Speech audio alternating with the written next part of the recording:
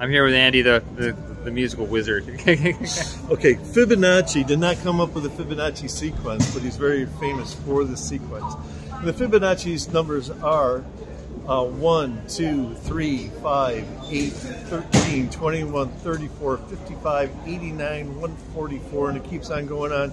You add the number you got to the previous number, and these numbers go on forever, and these numbers are all over nature. You find these numbers in plants and flowers, for instance. Most flowers have either 1, 2, 3, 5, 8, 13 petals, and it goes on and on and on.